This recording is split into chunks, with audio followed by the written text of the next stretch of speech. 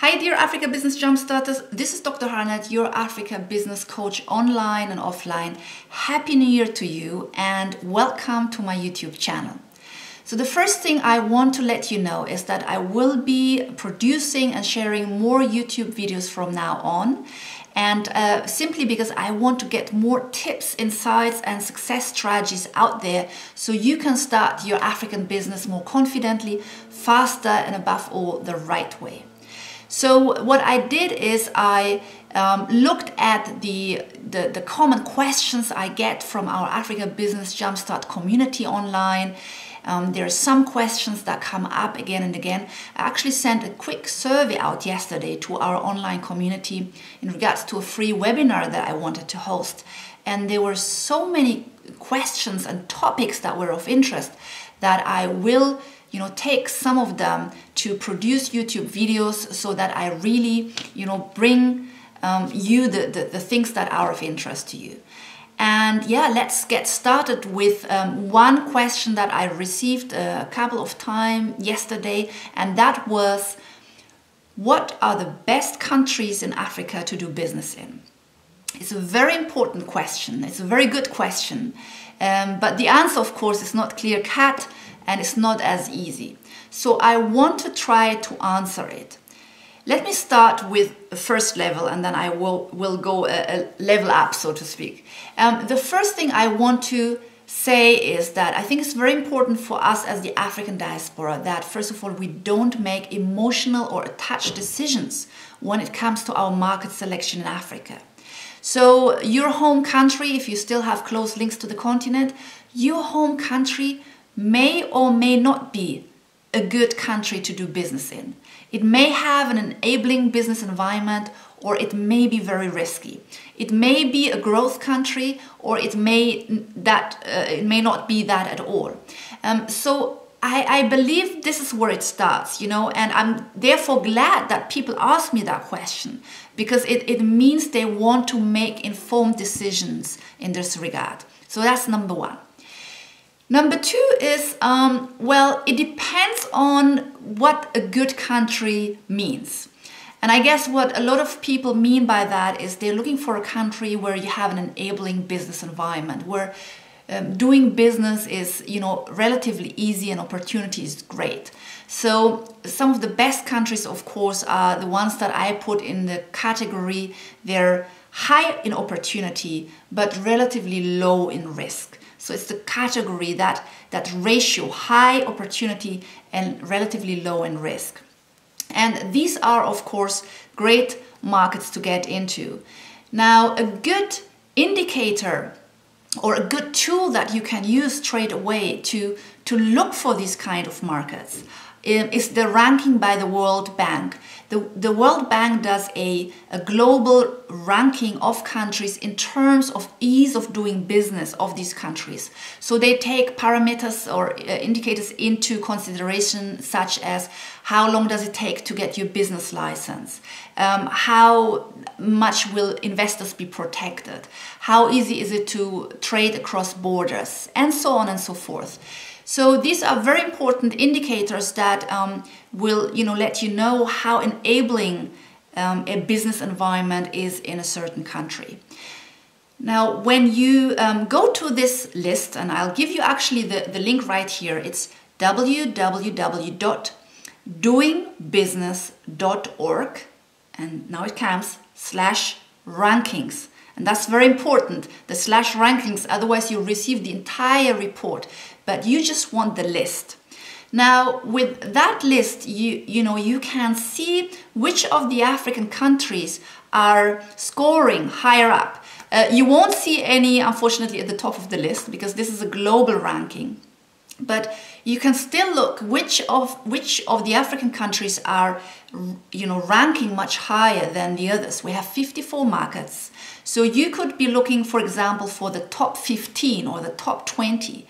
I would really go for maybe the top 10 or top 15 to be sure that these countries have, in relation to the other African countries, a much, much better business environment in terms of enabling business, in terms of ease of doing business.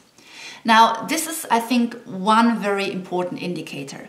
But then again, if you ask, what is the best country to do business in? There's so many things that you need to keep in mind. So first of all, what's your interest? What's your industry interest? You see, there are certain countries where your industry may be on a clear upward trend, where you have, huge dynamics. And then you have other countries where your industry of choice may simply be in its infant shoes. And that means, there are not enough players in the industry. There is not a good infrastructure set in place.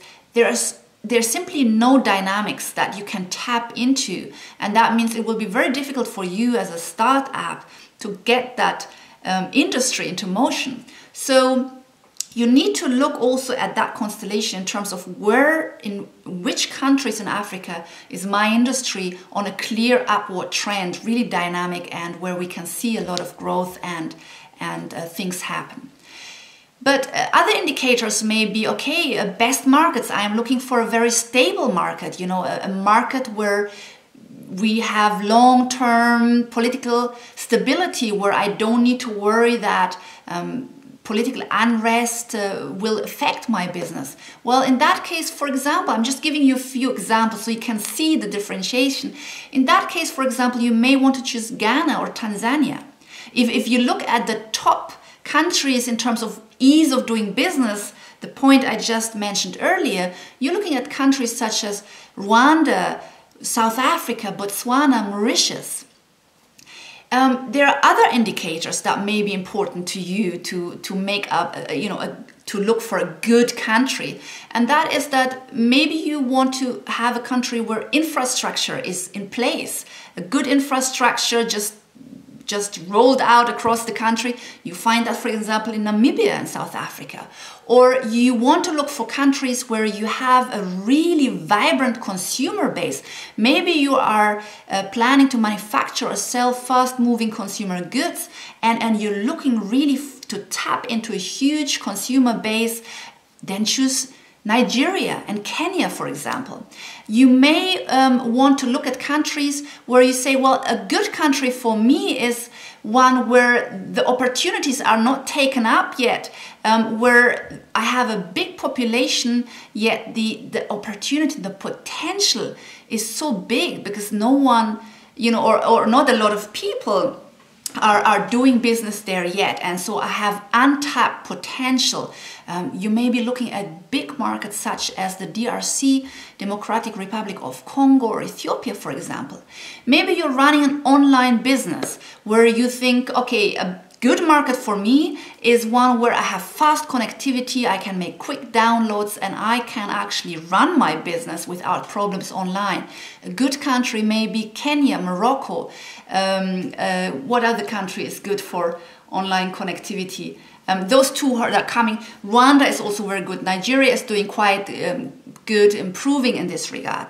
So there are other markets also that come up, that come up now in terms of so much more opportunity growing there, and business environment is enabling, so they're opening up in new ways. You have countries like Ivory Coast and Mozambique, for example.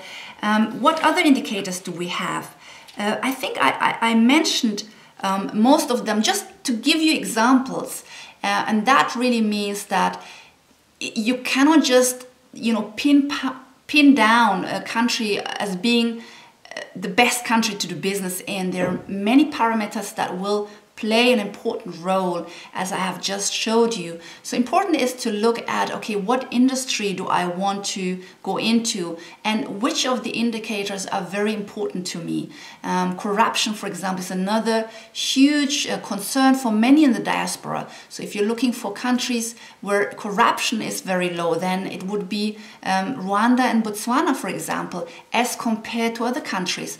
So the list goes really on, and I could talk a lot about that. And you may maybe think, okay, why has my country not been mentioned?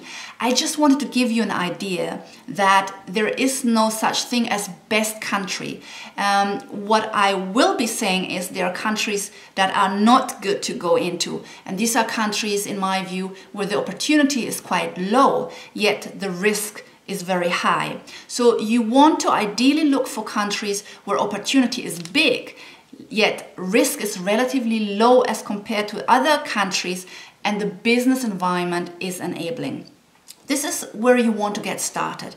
Later, once you have, a secure cash flow and you know how to operate, you can always move into riskier countries. So I hope this was helpful and it answered the question on, what are the best countries to do business in Africa. Again, if your country has not been mentioned, I just wanted to give some examples and drive the message home. I hope it was helpful, and I'll see you with more questions in the next video. So subscribe if you don't want to miss out, and you will find also a link beneath the video where I offer free Africa business training, a series where you can just dig more and go more into the insights of how to do business in Africa. It's goodbye from me now. This is Dr. Harnet for you. Bye-bye.